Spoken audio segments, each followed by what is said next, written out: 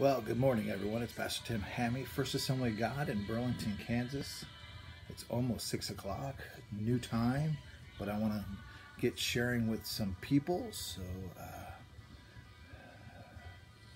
that I try to get involved in the morning devotions. So that sometimes has difficulty understanding Facebook land. So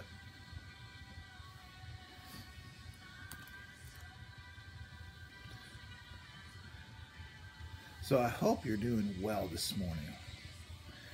So I had to start at 6 o'clock because one thing that I need to do is work out, and throughout my schedule I was like, how am I supposed to get this in? So I try to hit the rack at 5 and get here before 6 and get to spend a few minutes with you in the Word. So today's verse today is Nahum 1:7, where it says, "The Lord is good, a refuge in times of trouble. He cares for those who trust in Him." I think that is interesting because just yesterday in church I was speaking about God is with us from Matthew, and tied in with Psalms 84, where it talked about the valley of Baca. And in this verse, in Nahum, it talks about the Lord is good, a city of refuge, kind of referring to the city of refuge at the end, getting through the valley and getting to a city of refuge, which is a place of peace, which is a place of refuge, which is a place that is like a hiding place. And when you think about it, is the Lord is good, a refuge in times of trouble. And I love this when referencing this, that no matter what kind of things you may be going through, what kinds of situations you may be going through, or I don't know, whatever you may happening in your life right now, you can hide yourself into the presence of the Lord. But here's the deal: is you gotta have a relationship with Him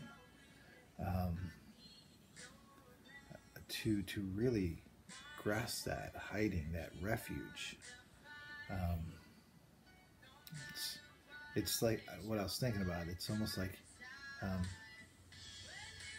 if He doesn't have a key to your heart, you don't have a key to His kingdom. And so how do you really have a place of refuge if you don't actually allow Him to have the key to your heart?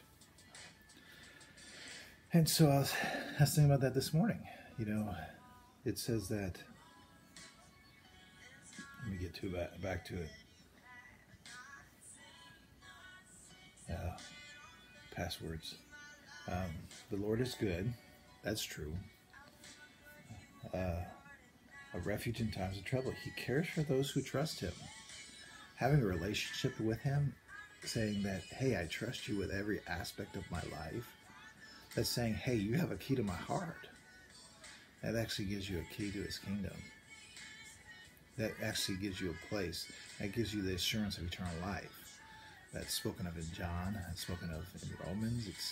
It's literally spoken throughout the Bible about eternal life. Truth is that, yeah, you could have a key to eternal life, but there's a key of hell. As if you don't serve the Lord, or you have the key to heaven, is following after Christ and serving Christ.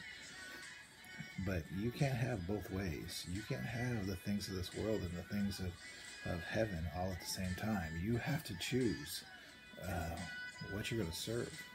So anyways, there's a lot of thoughts in this today, in this little passage of scripture. So if you have a notebook, go ahead and write this verse out. In Nahum, I haven't touched Nahum, the book of Nahum, for a long time. Nahum 1:7 says this: "The Lord is good, a refuge in times of trouble. He cares for those who trust in him. Write that verse out. Put an O, observe it. A, apply it to your life. And P, pray. Well, I always have two prayer requests, unspoken prayer requests, but need to pray for Abby. And so let's go ahead and pray. So, Lord, I thank you so much for today. I pray for those who are watching now and those who will watch later. I pray that you encourage their heart. I pray that you bless them, Lord, in this day. I pray that, Lord, that you just draw us closer to you, Lord God. I pray that, Lord, for those unspokens, that, Lord, that you know about, Lord, that you just meet them. I pray for Abby today, Lord, as she begins her work today, Lord God, that you just help her do great exploits for you and the team, Lord, in Panama. I also pray that, Lord Jesus, that you help us be a blessing, so that blessings to those that we come in contact with, Lord. We thank you for the opportunity, Lord. We just love you and we praise you, Lord, in your name. Amen.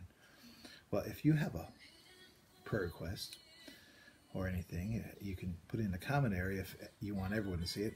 If you just want me to see it, go ahead and message me on Facebook. If you're watching this on YouTube, you can, or on the church website, you can email me at b1agks@gmail.com. Love to hear from you. God bless you. Have a great, great day. Love you guys. We'll see you tomorrow.